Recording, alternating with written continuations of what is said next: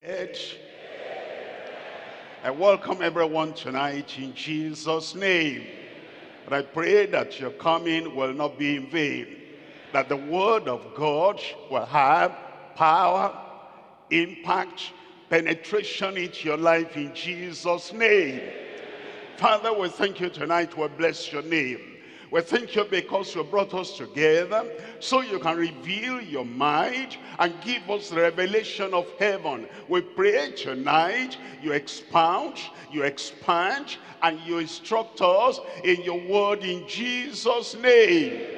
And we pray that the fire in the word, the power in the word will quicken us and make us alive to be the man, the woman, the leader, the worker, and the minister we are to be in Jesus' name. We thank you because we know you have answered. In Jesus' name we pray. And the whole church said, amen. God bless you. You can sit down. We're coming to Matthew chapter 1. And we're looking at verse 21. Matthew chapter 1, reading from verse 21. Here is good news. The good news that the whole world, from the beginning of creation to that time, they have been waiting for. Here is good news. The good news that God himself spoke about at the beginning in Genesis, when Adam and Eve fell and they were driven out of the Garden of Eden, the Garden of Peace, the Garden of Joy, the Garden of Pleasure. Here is the good news that comes to us that all the prophets have been thinking about. All the prophets have been examining, requesting, when will this happen? They read all those prophecies in the Old Covenant, in the Old Testament, that somebody is coming.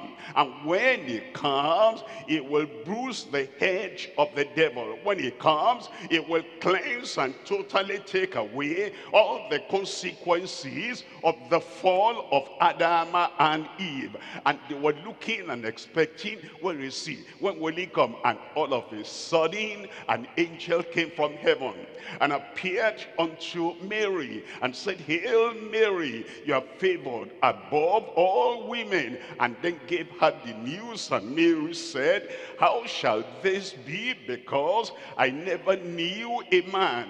It was her, this Mary, Virgin Mary, that the prophecy of Isaiah will be fulfilled on her.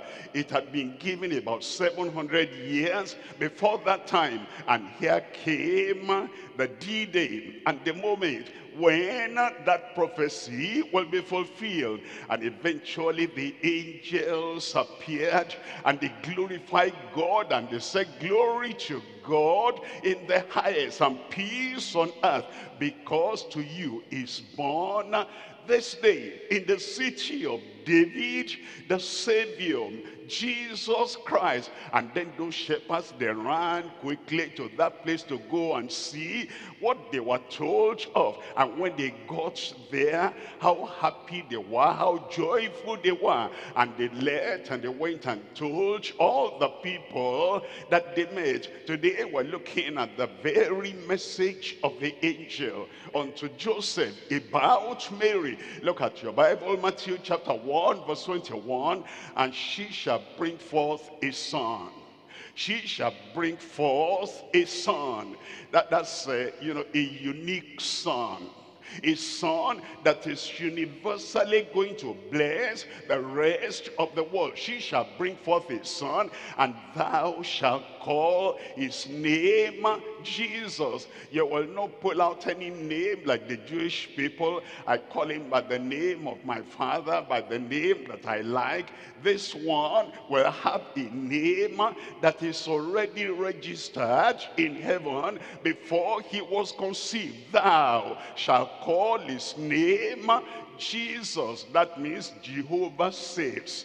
Jehovah is the Savior. The Lord is Savior, for he shall save his people from their sins. In the Old Testament, all the priests that served and ministered in the temple, they still had their own sin. And so they'll make sacrifice for their own sin.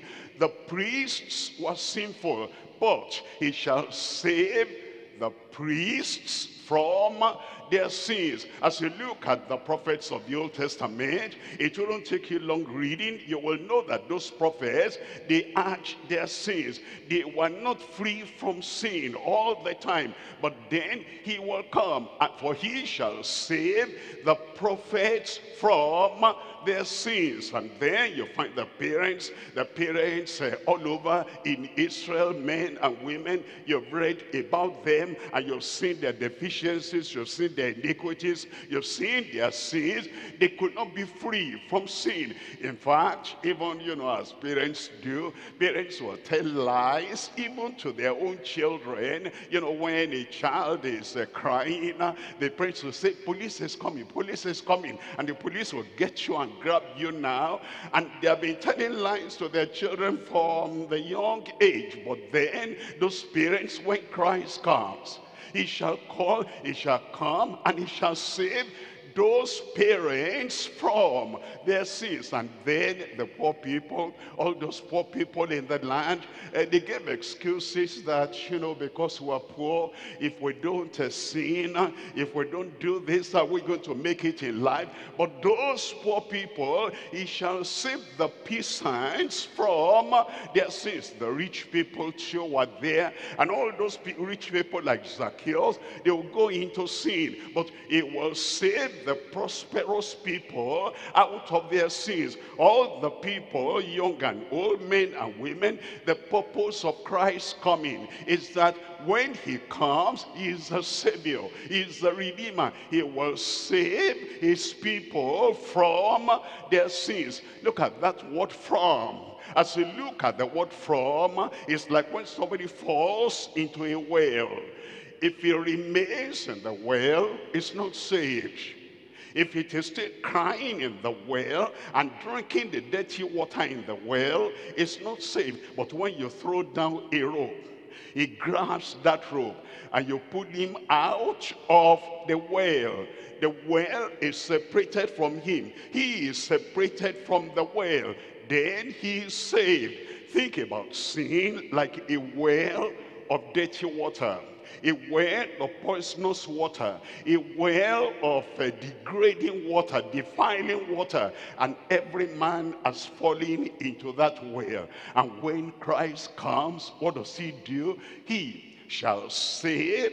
He'll pull them out, save his people from their sins. Now, whenever Jesus saved anyone from sickness, the sickness will not remain.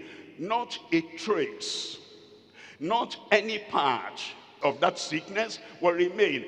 So if he saves from sickness, and the sickness does not remain in any form, in any shape, even a little bit of the sickness will not remain.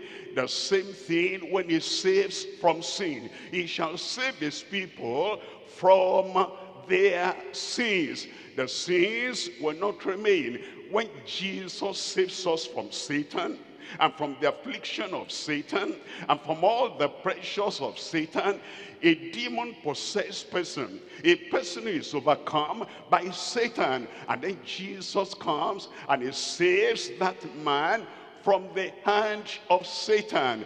That power of Satan and that oppression of Satan and that evil force of Satan will not remain in any form. If he says from sickness, sickness does not remain in the life of that man. If he saves from Satan, Satan's power, attack, and affliction does not remain in the life of that man when he saves from sin. Sin will not remain in the mind, in the man, or in the woman. You cannot say, I am saved, I am still sinning. You can't say that. I am prayed for by Christ. Christ has healed me. I am still sick. You cannot say that. Christ has delivered me from Satan, but Satan is still having authority over my life. You cannot say that. He will save. He will rescue. He will deliver. He will take out his people from their sins. That's the good news. And good news makes people happy, makes people joyful. What you couldn't do for yourself, what you couldn't achieve for yourself, good news has come. Christ, the mighty one, Christ, the Savior, the mighty Savior, he has come to save his people. Who are the people? The people who flock to him, the people who go to him, the people who repent as they come to him and they trust him and they believe him and they accept him fully and they say, Lord, here we come, save us. He saves them and their lives will never be the same again. The subject tonight, Jesus, the Savior from sin and all its consequences. Jesus, the Savior from sin and all its consequences. We're looking at this under 3 subtitles. Number 1, the spotless Savior of all sinners.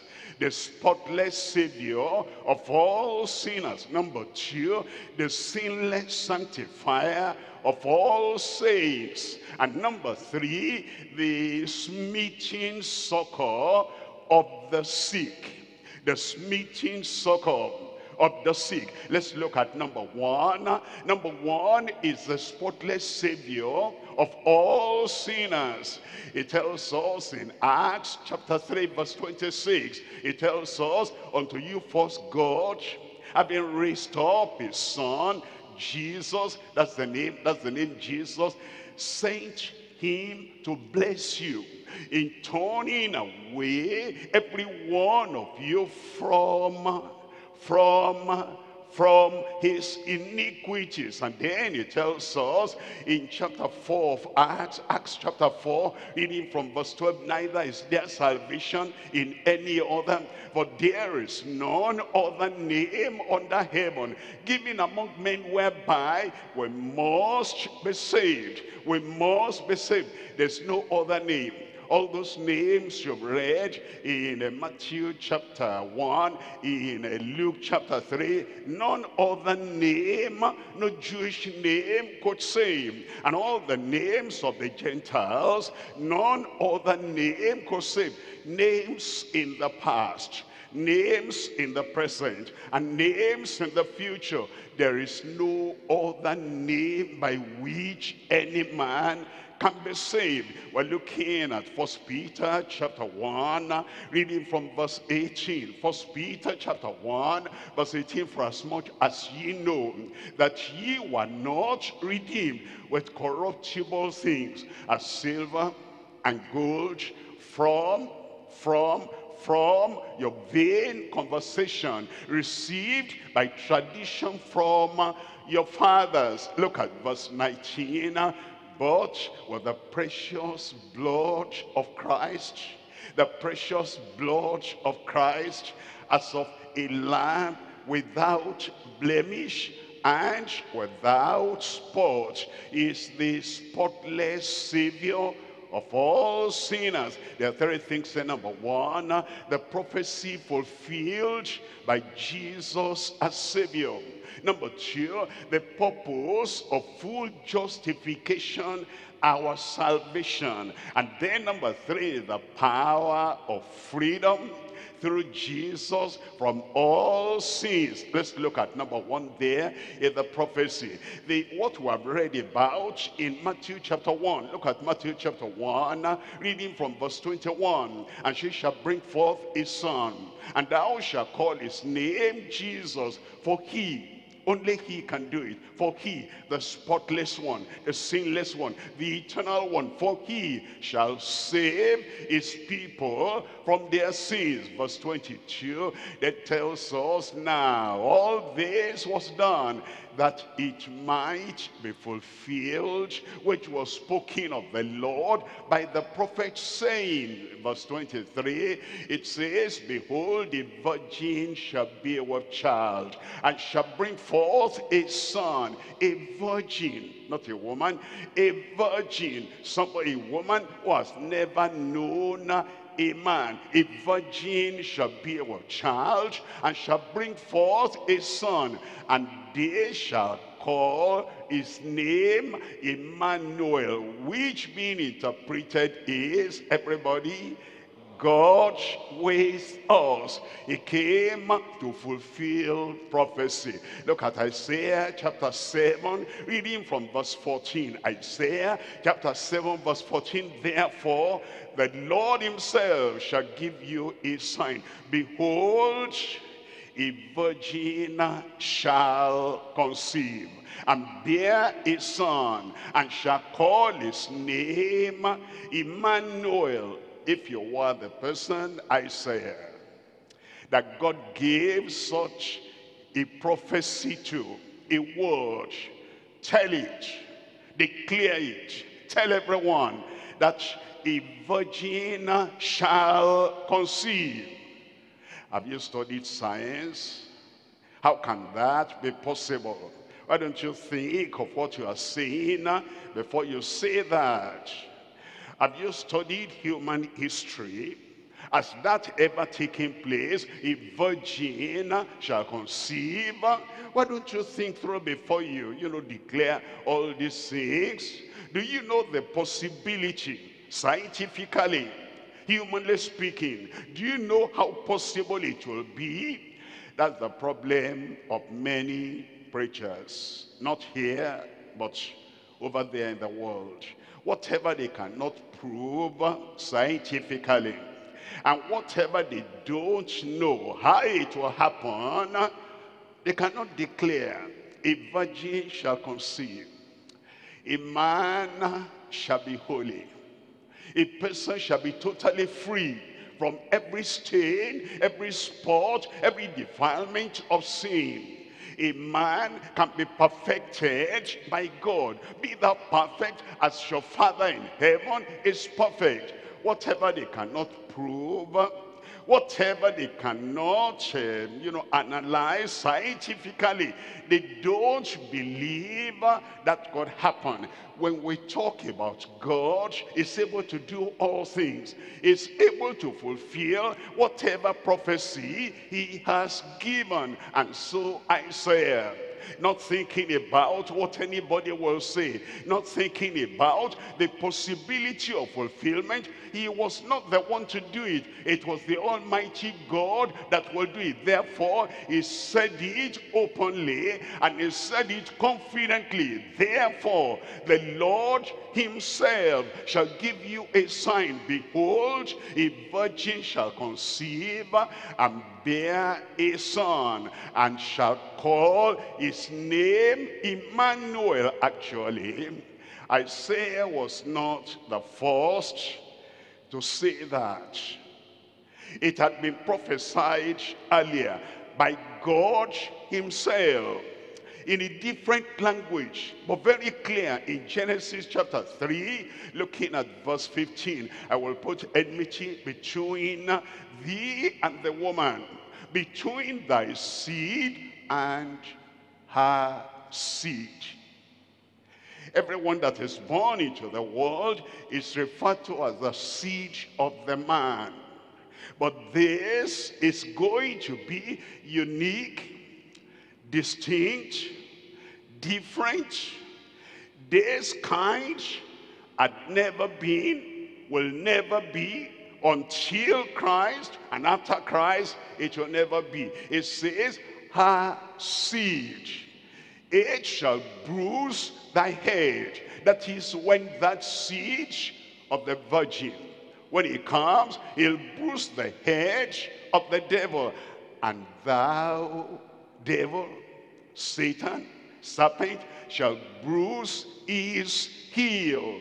The only thing you'll be able to do, Satan, is to crucify him and nail his feet on the wood, on the cross. And then that will mean he'll knock you down and knock you out. He will defeat you. He'll defeat Satan for you. Luke chapter 1, we're reading from verse 30. In Luke chapter 1, reading from verse 30, and the angel said unto her, fear not, Mary. Now, angels don't question God when they are sent on a message. Go to Mary, tell her this. She, without knowing man, will be the mother of Christ, Jesus, my only begotten Son. Angels will not say, Father, why Mary? Are there not other virgins? They won't ask any question. Angels will not say, why now? At the time God sends them, they go. And they go promptly. And they go and obey implicitly. And they obey without a question. That's why Jesus taught us, and he said, thy will be done on earth by kingdom citizens as it is done in heaven. When God gives you a message, when God sends you on an errand, you do it at the time he tells you to do it. You don't say, I'll wait for my own time. The angel said unto her, fear not, Mary, for thou hast found favor with God. Look at verse 31. It says, and behold, thou shalt conceive in thy womb, and bring forth a son, and shall call his name Jesus. Verse 32, it says, he shall be great and shall be called the Son of the Highest. Not the son of Joseph, the Son of the Highest. And the Lord God shall give unto him the throne of his father David. In verse 33, it says, and he shall reign over the house of Jacob forever. He shall reign over the house of Jacob forever. That has not happened. He came the first time. He came to sacrifice for the sins of the whole world as the Lamb of God that taketh away the sin of the world. Is coming the second time as the Lion of the tribe of Judah, and he will set up a kingdom and he will reign. That is still to happen. And of his kingdom there shall be no end. Look at verse 34.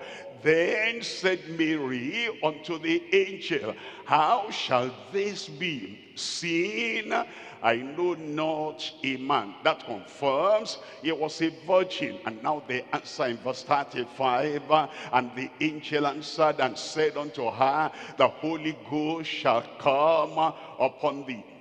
The power of the highest shall overshadow thee. Therefore also that holy thing, Christ is holy, Christ is righteous, Christ is spotless. Therefore that holy thing which shall be born of thee shall be called the Son of God. He came to fulfill prophecy. Number two here. In number two, we're looking at the purpose of full justification. That's our salvation. Why did he come? Look at Acts chapter 13, reading from verse 33. God has fulfilled the same unto us, their children, in that he has raised up Jesus again. As it is also written in the second Psalm, thou art my son, this day have I begotten thee. Have I begotten thee? Have I begotten thee? It's not a son of Joseph, it's a son of the Almighty God. The God of heaven said, I have begotten thee. And then what did he come to do? Verse 38. In verse 38, be it known unto you therefore, men and brethren, that through this man Jesus is preached unto you the forgiveness of sins. Verse 39, it says, by him all that believe, whether they're here or there, all that believe at that time or at this time, all that believe are justified from all things from which ye could not be justified by the law of Moses. Think about that now.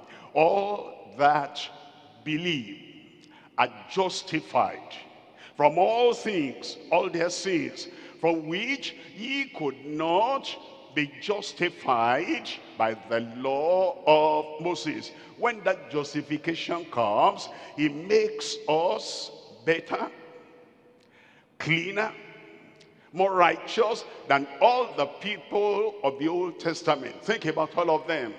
It says, all that could not be justified by the law of Moses in the Old Covenant, as we come to Christ in the New Covenant, the salvation, the justification, the renewal, the righteousness is higher and greater than that of the Old Testament. It tells us in Romans chapter 3, and reading from verse 24, it says, being justified freely, we don't have to bring an animal.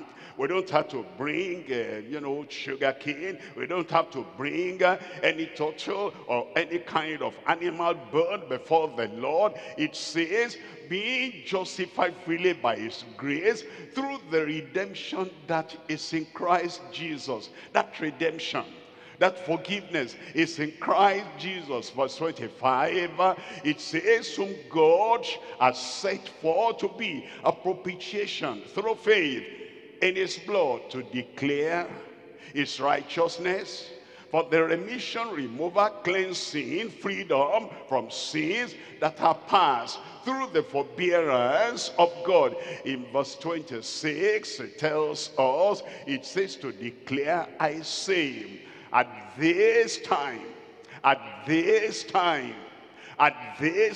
in this our dispensation, it says to declare at this time his righteousness, that he might be just and the justifier of him that believeth in Jesus. He came to save his people from their sins, but then everyone has to come, repent, believe in Jesus Christ. Number 3 here. In number 3 is the power of freedom through Jesus from all sins. The power of freedom from all sins. He sets us free. In John chapter 8, reading from verse 11, it says, and she said, no man, Lord, no man has been able to condemn her or throw a stone at her.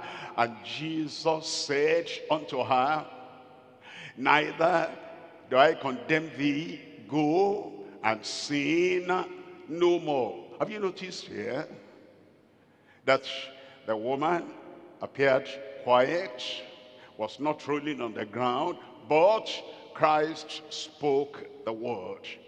And anytime Christ spoke the word against Satan, against sickness, always fulfilled. And when he spoke against sin, always fulfilled. The woman became free. And then we're told in verse 32, it says in verse 32, and ye shall know the truth, and the truth shall make you free. Then in verse 36, if the Son therefore shall make you free, ye shall be free indeed. You are free. I am free. And it says, indeed. What's the difference between ye shall be free and ye shall be free indeed? That means examine him, examine her, examine every part, examine all the bondage of the past and all the sinfulness of the past. Christ now comes into his life, into her life, and makes her free, and she's free completely, entirely, and totally free for good. And whenever Satan comes with the old temptation, he'll say, you don't know you are coming to, I am not only free, I am free indeed. You are free indeed in Jesus' name. Look at Romans chapter 6 verse 18. In Romans chapter 6 verse 18, being then made free from sin, free from sin. Let's remember that illustration I gave, that somebody fell into the well. And the well has dirty water, poisonous water that will destroy the skin of the person. But now somebody came and brought that fellow out of the well and took all the dirty water that went into him, pumped everything out. The man is free, the woman is free. The same thing with salvation, being then made free from sin. Ye became the servants of righteousness. In verse 22, but now be made free from sin. Emphasize again, ye became servants to God, and ye have your fruit unto holiness, and the end, everlasting life. Everlasting life will not come. Eternal life will not come if there's no freedom from sin. The top part of the verse said, being now made free from sin, you become. There is a new creation, and there is a new nature, and there is a new lifestyle. You become the servants to God, and ye have your fruit unto holiness, and the end, and the goal, and the achievement, and the result is everlasting life. We're coming to point number 2. In point number 2, we're looking at the sinless sanctifier of all saints. Look at Hebrews chapter 13, reading from verse 12. Wherefore Jesus also, remember, she shall bring forth a son, and that shall call his name Jesus, for he, that Jesus, will save all his people from their sins. Now, it doesn't limit the sins there that is going to save his people from. He'll save them from external sins. He'll save them from inbred sin. He'll save them from casual sin. He'll save them from common sin. He'll save them from habitual sinning. He'll save them from personal peculiar sins. It will save his people from their sins. At salvation, we're saved from the outward external sin. At sanctification, that inbred sin and the depraved nature and the thing that is in there that is pulling people down, dragging people down, the salvation of Christ also covers that. Wherefore Jesus also, that he might sanctify the people, with his own blood suffered without the gate, is provided already. Look at verse 13. In verse 13 it says, let us go forth therefore. It's done it. Let's go to him. He's provided it. Let's go to him. He is the sanctifier. Let us go to him, that he might sanctify the people with his own blood. Let us go to him in consecration. Let us go to him with expectation. Let us go to him believing that he can do it. Let us go to him with laying everything on the altar and saying entirely, completely, absolutely, I belong to you. I will not look in any other direction. You are my Savior. You are my Lord. You are my sanctifier. You are my King.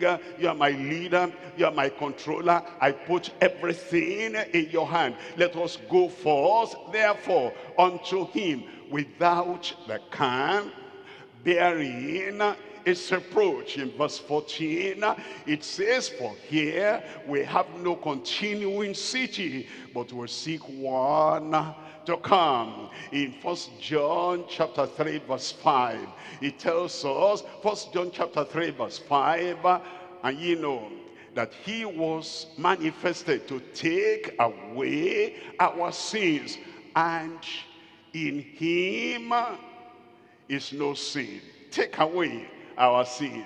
He has taken away my sin. Look at the way you are saying it. Be it confirmed in your life in Jesus' name. Three things we're looking at. Number one, the provision of Emmanuel, our sanctifier. The provision of Emmanuel, our sanctifier. Number two, the passionate prayer of earnest saints.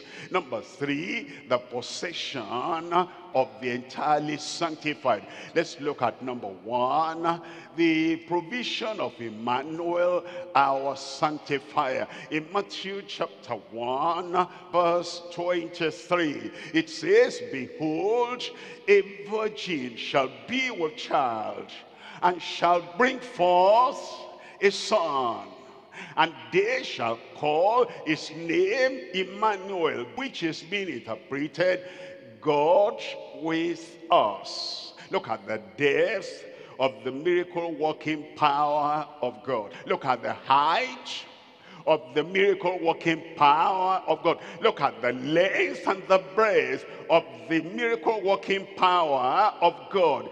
A virgin shall be with child. It's never happened before that time. A virgin shall be with child. And then it happened. If that could happen, according to the promise God gave in the Old Testament, I want you to, when you get back home, look at promises God had given in the Old Testament and see how deep they are, and see how impossible for man to have that fulfilled by himself. If God could give the promise, the prophecy, a virgin shall conceive, and it actually happened, every other promise will be fulfilled. And then it says, when he gives back to that child, his name will be Emmanuel, God with us. That means the same God that saved us is still waiting there. He wants to do the next one. He wants to sanctify. He wants to do something seemingly impossible, incredible. He wants to sanctify the heart of man. And he's able to do it because he is Emmanuel, God with us. Look at Psalm 130, Psalm 130, verse 7, Psalm 130. We're looking at verse 7. Let Israel hope in the Lord, for with the Lord there is mercy, and with him is plenteous redemption, deep redemption, great redemption. Look at verse 8. In verse 8, and he shall redeem Israel from all his iniquities. He shall redeem Israel from all his iniquities. That's Emmanuel. He can do it. He will do it in Jesus' name.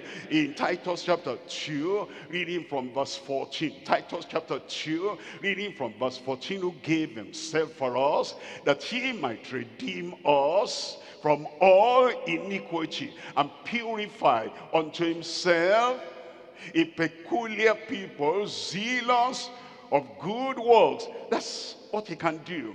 Let's say I was dormant, dead, like a dead log of wood. I wasn't moving. Nothing challenged me. I didn't have any fire, any passion, any zeal in me. And then it looks impossible for me to be able to raise myself up and have a zeal for good works. Emmanuel, our sanctifier, can get to me there, and then he speaks a word, and his word is like fire, and it gets into me, and then all the deadness in my nature, all the deadness in my constitution, all the deadness in my life, he takes away by a single stroke, by a single word, and then he purifies me to become a peculiar, unique person, and then he makes me zealous of good works. He can do it for every one of us. He will do it in your life. We're looking at Hebrews chapter 2, and I'm reading from verse 9. It says in Hebrews chapter 2 verse 9, but we see Jesus, who was made a little lower than the angels for the suffering of death, crowned with glory and honor, that he, by the grace of God, he, by the grace of God, should taste death for every man. And then in verse 10, it says, for it became him, for whom are all things, and by whom are all things, in bringing many sons to glory. Bringing many sons unto glory. As you look at the descendants of Adam, the offspring of Adam, and everything is shameful. Look at their story in chapter 4 of Genesis. Look at their story in chapter 5 of Genesis. Look at their story in Genesis chapter 6. Look at their story in Psalm 14. Look at their story in Psalm 53. Look at their story in Romans chapter 3. It's like everything is degenerate. Everything is defiled. Everything is dirty. Everything is shameful. But now he comes, Christ, and he is that Emmanuel, our sanctifier, and he brings many sons unto glory to make the captain of their salvation perfect through sufferings. And then he tells us in verse 11, it says, for both he that sanctified and they who are sanctified are all of one, for which cause is not ashamed to call them brethren. He'll not be ashamed of you. He will not be ashamed of you. Here on earth and up there in heaven, he'll not be ashamed of us in Jesus' name. Let's come to number 2 there. Number 2 there is the passionate prayer of earnest saints. He wants to do that for us. But you know, salvation, if we're going to get salvation, we have to pray. We have to go to him. We have to show him we want that salvation. Not a so-so salvation. Not a make-believe salvation. Salvation that heaven will recognize and say, he is saved. Salvation that the Spirit of God will bear witness in the heart. He is saved. The same thing for sanctification. We come, already we know about the prophecy of Christ. We know about the promise and provision of Christ. But now we come passionate in prayer. In Jeremiah chapter 29, reading from verse 12. Then shall ye call upon me, and ye shall go and pray unto me, and I will hearken unto you. I didn't hear your amen there. He will answer your prayer. I said he will answer your prayer. When you pray for healing for the body that will go to the grave, he answers. When you pray for money, the money that will not be spent beyond the point of death, he answers your prayer. When you pray for marriage, life partner, the life partner that is just for us here because there's no marriage in heaven, he answers your prayer. When you pray for children, like Anna prayed for a child, the Lord answers prayer. He will answer your prayer.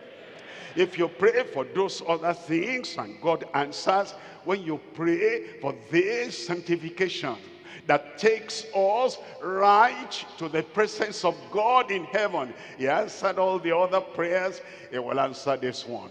Look at verse 13. In verse 13, and ye shall seek me and find me when you shall search for me with all your heart. He will do it for you.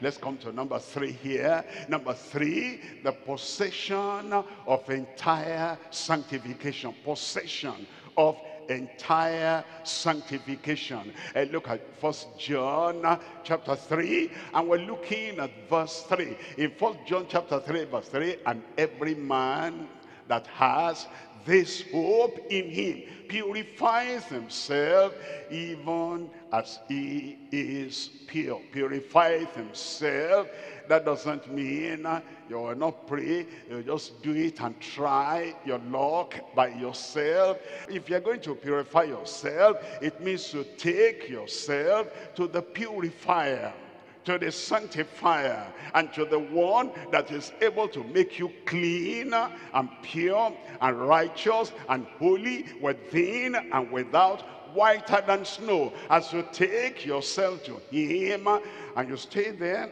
and you abide there, I will not let you go except you sanctify me. That work of grace will be done. In your life, it will be done. In your soul, in your spirit, in your body, it will be done in Jesus' name. Chapter 4, verse 17. Chapter 4, 1 John, chapter 4, verse 17. Herein is our love made perfect. You know, we know that love is very important. Love one another as I have loved you, that the world may believe that the Father has sent me. This is the new commandment he has given unto us, brethren. Let us not love in word only, but in deed and in truth. A kind of love, agape love, the love of God in our heart, shed abroad by the Holy Ghost. Now, we know that when we are born again, we love God, we love one another. But the love is up and down. Sometimes we're in the valley, sometimes we're on the mountain top. Sometimes the love depends on the happenings around us. When we're happy, we love.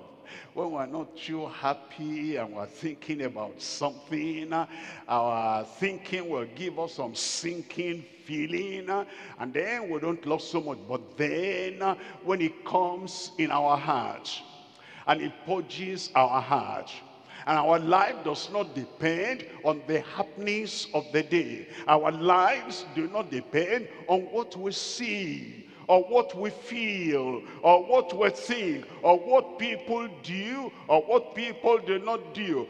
Then he perfects the love, and he does that because he is Emmanuel. He has all the power, and when we pray unto him, he'll fulfill it in Jesus' name. Herein is our love made perfect, that we may have boldness in the day of judgment. Look at this. Because as he is, so are we. Not when we get to heaven, in this world, as he is. Love always flowing. Look at Jesus. Look at his love. He had been beaten. They put a crown of thorns on his head. He even fell down under under the cross. But then he knew all that will happen. And before he got to that situation in the garden, some of the people came to arrest him. And Peter said, "You'll not do that while I'm here." And he threw the sword and he cut off the ear. But you see, Jesus Christ, the love always flowing, always there. Even though he faced betrayal, the love always there. He faced all the beating and the scourging. The love was still always there. He bent down and took that ear and performed the miracle and fixed up the ear again. As he is, so are we in this world. That's what it does when we possess entire sanctification. He can do it. He will do it. And Christ will be magnified in our lives in Jesus' name. Look at verse 18 there. In verse 18, there is no fear in love. You know, when we're born again, we love everybody, we love friends, but we know that our parents will love them. They may persecute us. We love them, but we also fear them. We know that after we're saved, our lives are changed. There are people around us, our neighbors. They will see us and say, "What's that? You mean you'll not do this again, do that again? We love them, but we fear them. But we come back to God. We say, Lord, I want to love like Jesus loved. He loved the Pharisees. He knew what they were planning. He knew their conspiracies, but he never feared them. And he knew Herod. He knew Pilate. And then Pilate said, are you this? Are you that? He kept quiet. You don't answer me. Don't you know I have power to release you and power to crucify you? You couldn't have any power. Were it not for the plan of God, what power could you have? He loved them, but he never feared them. That's what sanctification does. He puts the love. You love your neighbor. You love the sinners. You love the persecutors. You love everyone. But fear is gone out of your heart towards them in Jesus' name. And you know, when you don't fear, you love freely. You love with all your heart. You're not afraid of the consequences. They misinterpret your love, you love them. And they want to test you whether it is real love or not. You keep on loving them. When he sanctifies us, he purifies us, there is no fear in love. But perfect love casteth out fear, because fear has torment. When you fear, you are tormenting yourself. When you fear, you give yourself hypertension. When you fear, you give yourself heart problem. When you fear, your mind is affected and you think wrong, and it affects your health. Might even shorten your life. Fear has torment. He that feareth is not made perfect in love. The Lord will perfect his love in our hearts in Jesus' name. He'll do it for me. Say it aloud, he'll do it for me. What will your life be? What will your progress be? What will your usefulness be if you fear nobody on earth and you just love everybody all the time? You will climb the highest mountain. I'm talking to you. I'm prophesying it your life. You will climb the highest mountain in Jesus' name.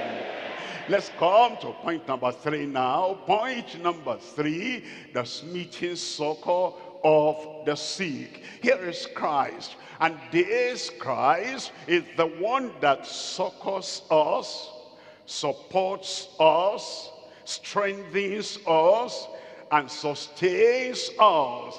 Because that's what he came to do. He came to save us from sin and from the consequence of sin. Hebrews chapter 2 verse 9. But we'll see Jesus. You will see Jesus. At the point of need in your life, you will see Jesus. In all the predicaments that might come or happen, you will see Jesus in Jesus' name. But we'll see Jesus who is made a little lower than the angels for the suffering of death, crowned with glory and honor, that he, by the grace of God, should taste death for every man. Look at verse 14. In verse 14, it says, for as much then as the children are partakers of flesh and blood, he also himself likewise took part of the same, that through death he might destroy him that had the power of death, that is the devil. Say amen there. I'm going to ask you a question that, think of in your mind. Is Satan as powerful today as it was in the Old Testament? Answer now. That he might destroy him. Destroy him. That had the power of death.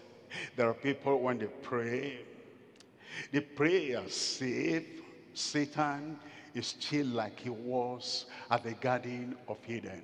So mighty, so powerful, so cunning, so crafty, and it's going to bring them down.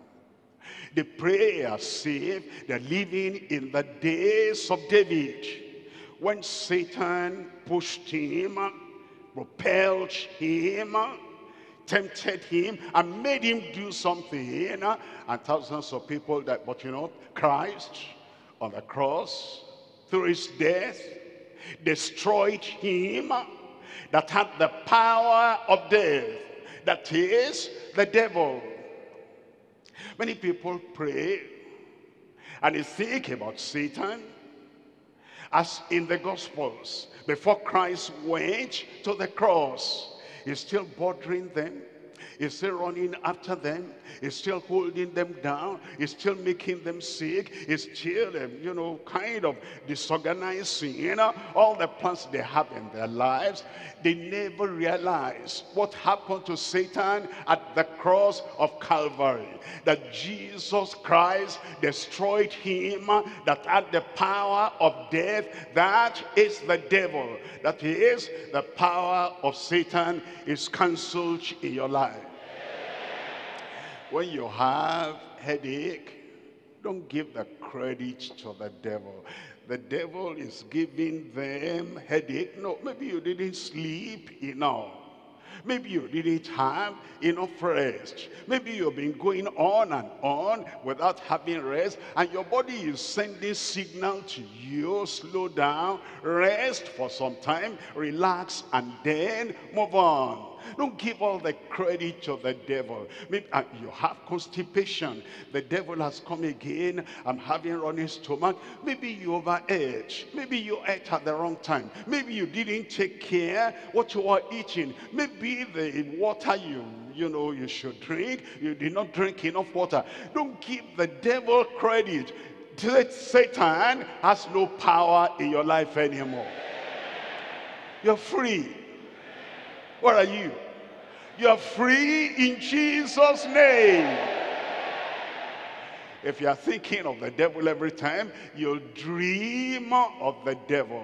Because, every time you're thinking, devil is behind the door, devil is, over there, devil is over there. Human beings do some things, and then you say that is Satan. It's not Satan, it's them doing that thing. And if you just know it's human being, it's not Satan, you'll have the victory all through your life. You'll be more than a conqueror in Jesus' name. Look at verse 15 there. In verse 15 it says, and deliver them who through fear of death were all their lifetime subject unto bondage. Now, you are saved, you are a child of God, and you are even sanctified, and the Lord's presence and power is with you, but you do not know that Satan has been conquered, and all your lifetime you are subject to bondage. You cannot think free, you cannot walk free, you cannot live free, and there is Satan behind the door all the time. You hear a particular noise, there's Satan, and you hear another one by the window. Is a bird that is peeking at the window there, but you say, Satan, you're in bondage all your life. You're free tonight in Jesus' name. And deliver them who through fear of death were all their lifetime subject unto bondage. Look at verse 18. In verse 18, for in that he himself has suffered, being tempted, he is able to succor them that are tempted. He will support you. He will sustain you. He will succor you. And he will lift you up. That Red Sea will not drown you in Jesus' name. 3 things. Number 1, thorough deliverance from the consequences of sin. Number 2, triumphant dominion and cure of all sicknesses. Every sickness in your body healed in Jesus' name. Number 3, total destruction of the crucibles of Satan. Let's come to number 1. Number 1, thorough deliverance from the consequence of sin. In Galatians chapter 3, we're reading from verse 13. Christ has redeemed us from the curse of the law. Make it personal. 1, 2, 3, go. Christ has redeemed me from the curse of the law. Be it confirmed in your life in Jesus' name. Being made a curse for us, for it is written, God said this, everyone that hangeth on a tree. Look at verse 14. In verse 14, that the blessing of Abraham might come on the Gentiles through Jesus Christ, that I might receive the promise of the Spirit through faith, and those the fulfillment of the promises on your life in Jesus' name. Look at number 2. Number 2 is triumphant dominion and cure of all sicknesses. Anybody having dominion here tonight? Amen. It is done. Matthew chapter 8 verse 16. When the evening was come, they brought unto him many that were possessed with devils, and he cast out the spirits with his word, and healed, tell me, if you are part of this, tell me out aloud. And healed all that was sick. You are healed in Jesus' name. Look at verse 17 there, that it might be fulfilled, which was spoken by Isaiah the prophet, saying, himself took. Are you there? Himself took, personal, himself took my infirmities and bear my sicknesses. It is done in Jesus' name. Number 3 now. Number 3, total destruction of the crucibles of Satan. Crucible, that's where, you put something inside that wooden something. And then you use the top one and you pound it and pound it. It's like, you put that thing in the crucible. The devil sometimes, he has no mercy. He doesn't understand compassion or love. There's no compassion, there's no mercy, there's no love. There's total wickedness, undiluted wickedness. And he'll put them in the old covenant. He'll put them inside that thing and pound them in the crucibles until they don't have any strength, any power to do anything anymore. He cannot touch you like that anymore. All those crucibles of Satan will be totally destroyed out of your life. Health, strength, power, ability, agility, skill. And then you walk like the child of a king. You are more than a conqueror in Jesus' name.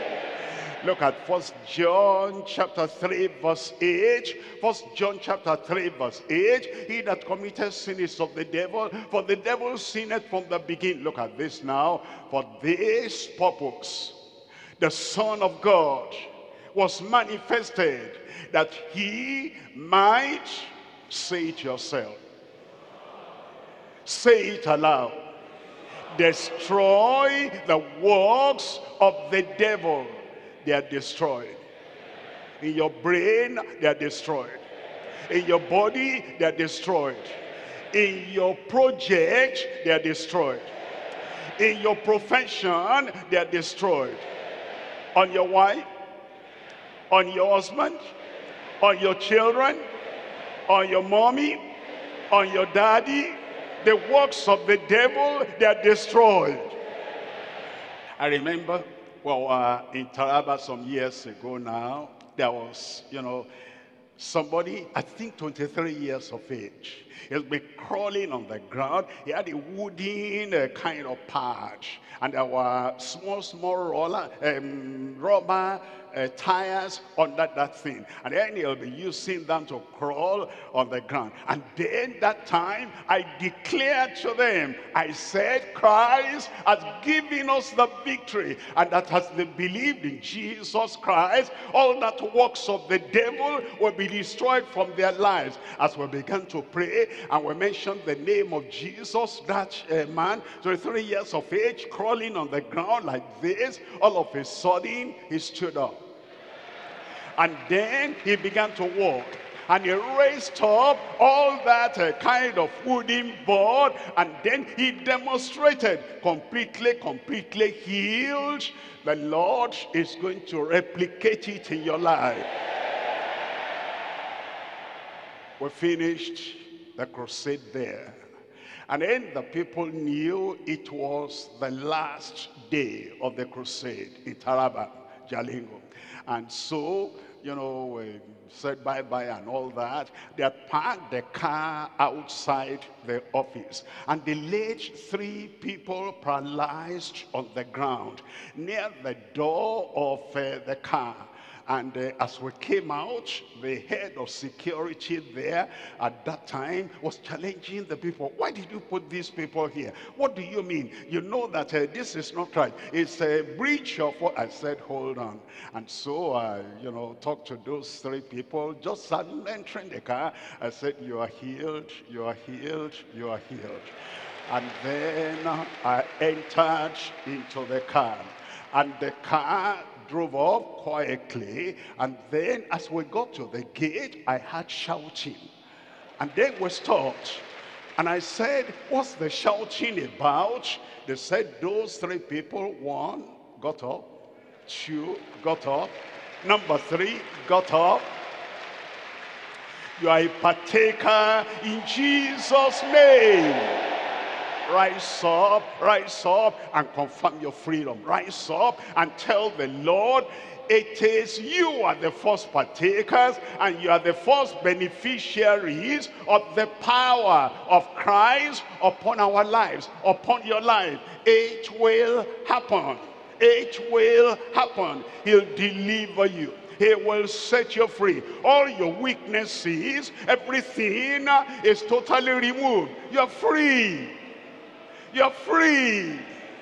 All your tears are wiped away. All your challenges are taken away. Christ has come. And Christ has taken away our sin as well as our sicknesses. And the power of the devil is broken from every life in Jesus' name. Vitality has come. Strength has come. Tell the Lord, it is yours. Tell the Lord, it is yours. Tell the Lord, it is yours. Freedom, healing, deliverance, emancipation, sanctification, everything available for everyone.